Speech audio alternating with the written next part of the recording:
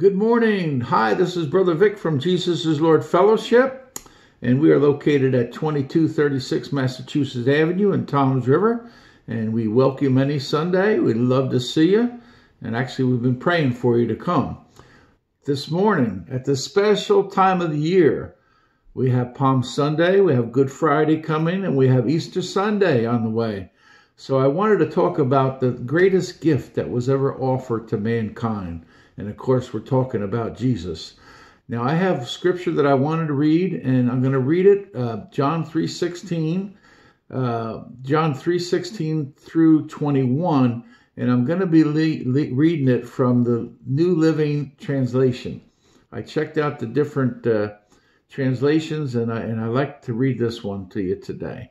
So please listen, settle down, and be ready to take the scripture into your spirit, and let it just be a blessing to you as it has been meant to be. Okay? All right, here we go. John 3:16 through 21, the New Living Translation. We're talking about the life's greatest gift. Verse 16, for this is how God loved the world. He gave his one and only Son, so that everyone who believes in him will not perish, but have eternal life. God sent his Son into the world, not to judge the world, but to save the world through him. There is no judgment against anyone who believes in him, but anyone who does not believe in him has already been judged for not believing in God's one and only Son. Verse 19, and the judgment is based on this fact. God's light came into the world, but the people loved the darkness more than the light, for their actions were evil. All who do evil hate the light and refuse to go near it, for fear that their sins will be exposed.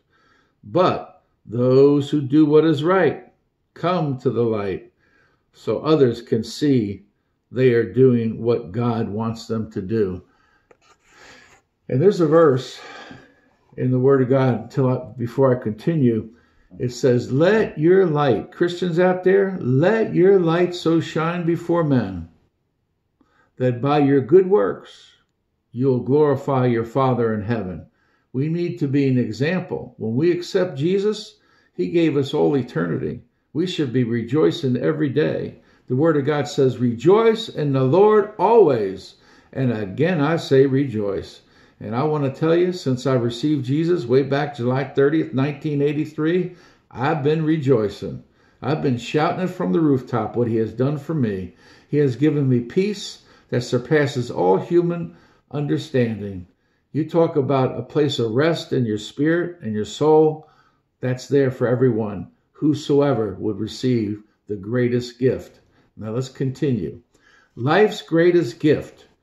Everyone loves presents, right? We all love presents. Yet many people reject the greatest gift ever given. This gift is God's Son, and the term only begotten expresses his uniqueness. There has never been anyone like Jesus, who was truly God and truly human. He is the only one who lived a perfect life and died as a sinless sacrifice in the place of sinful humanity. That would be us. Thank you, Jesus. Praise your name, Lord. When God gave the gift of his Son, mankind had two options. They could either accept Jesus by faith or reject him. This is the most important choice a person will ever make. Let me say that again. This is the most important choice a person will ever make, because the outcome has eternal ramifications. We're only here for just a very short time, a breath.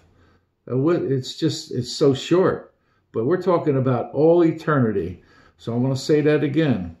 This is the most important choice a person will ever make, because the outcome has eternal ramifications. God will one day judge the people he has created. He's created us, right? And that judgment will be on the basis of what they have done with the gift of his Son. Those who believe in the Savior will not be condemned because they have received eternal life. However, John 3:18 of what we just read says, whosoever doesn't believe has already been judged and condemned for unbelief. The determining factor between the acceptors and the rejectors is the object of their love. Those who refuse God's Son love their sin and don't want to change. But believers come to Christ because they love the truth and desire righteousness. Which one are you? As I read this, those who receive God's love, those who receive God's love, their sin, they love their sin and don't want to change. But I'm here to tell you, no matter what's got you bound up, what's ever got chains around your life, chains around whatever that thing is that got you and tempts you, and you yield to that temptation, God will make a way for you. For he is a change breaker. He'll take the chains and take them right off of your life.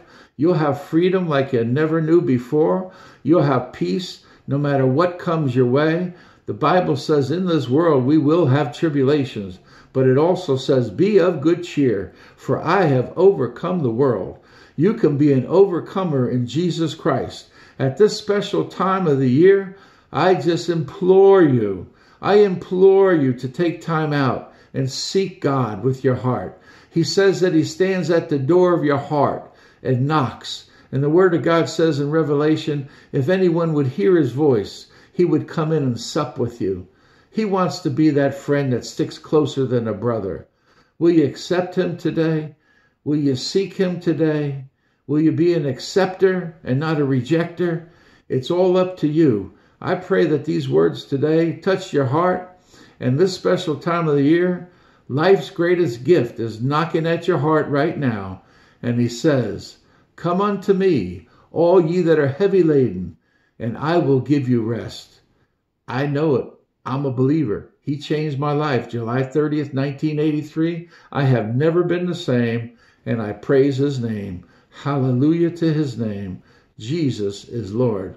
Let him be the Lord of your life, is my prayer for you today. In Jesus' name. God bless. Happy Easter.